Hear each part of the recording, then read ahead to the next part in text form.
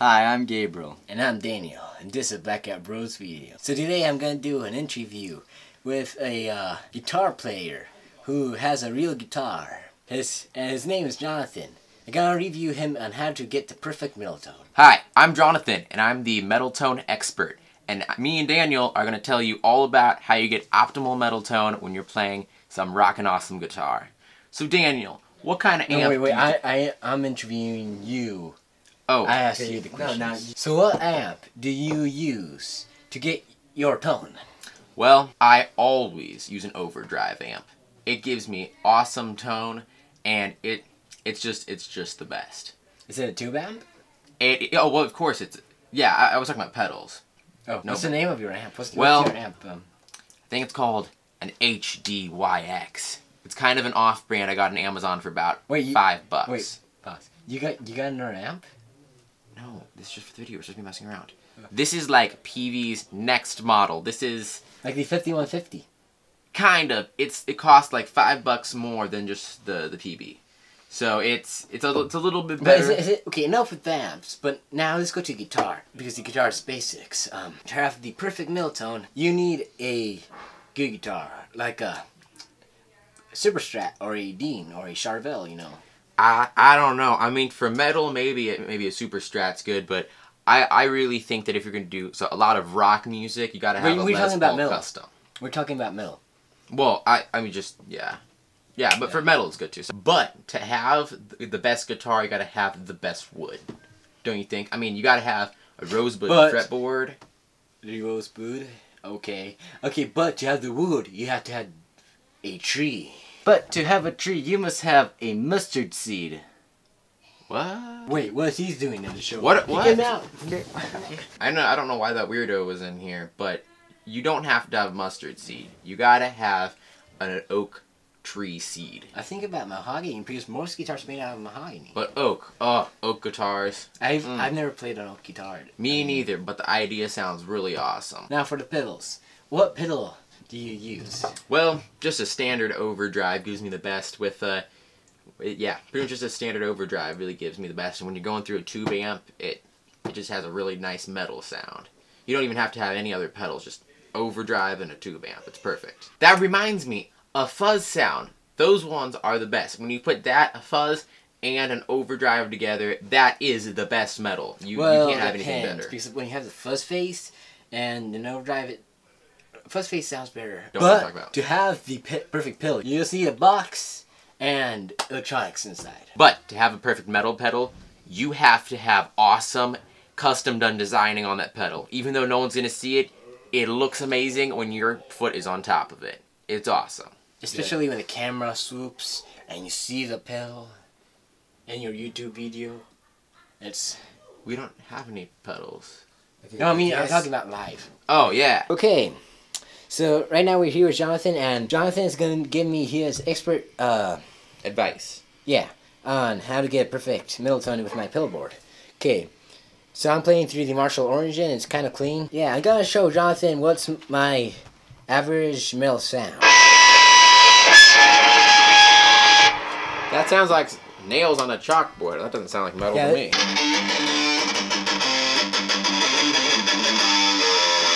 Well, right there, that sounds like nails hitting my truck. I mean, I've heard a little bit of better metal in my day. Okay. Well, you're the pedal dude.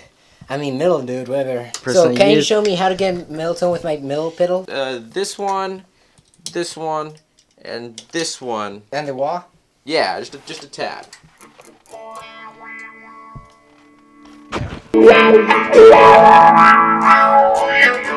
Wait, that's not metal at all. No, wait.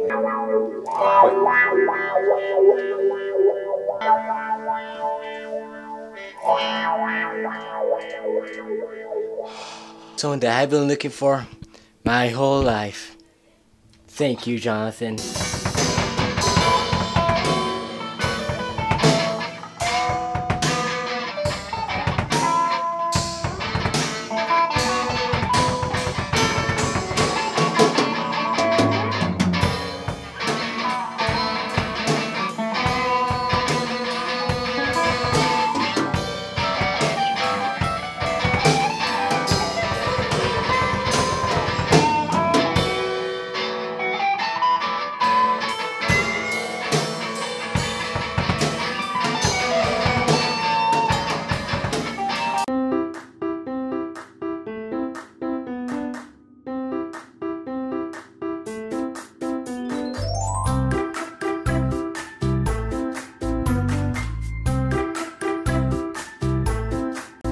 Hello, I am Chef Luigi. So, I've heard of many cases where people have gluten intolerance or something, and they don't have, there's not a lot of cereal that is gluten free. So today, I'm gonna show you how to make a gluten-free cereal. So what we will need, we'll improvise along the way, but these are the three basic ingredients that we're gonna use. We're gonna use this corn flour, gluten-free cereals, and butter.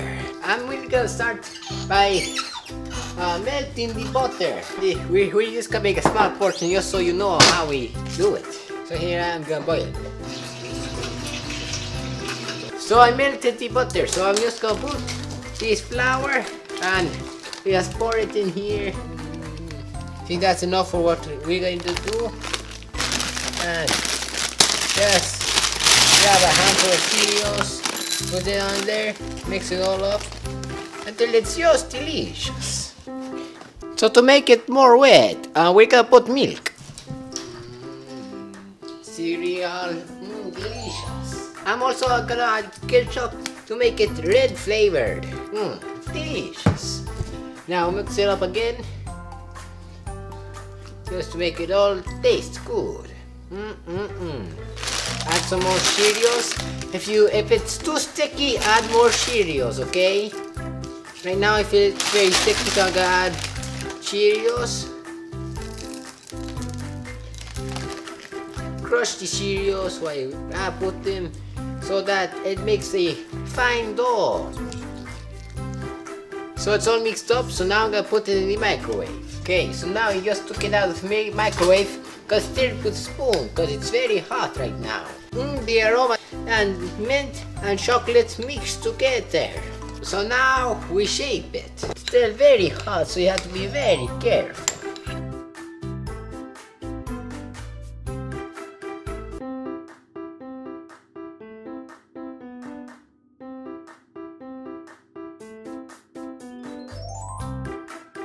So just cut it into strips,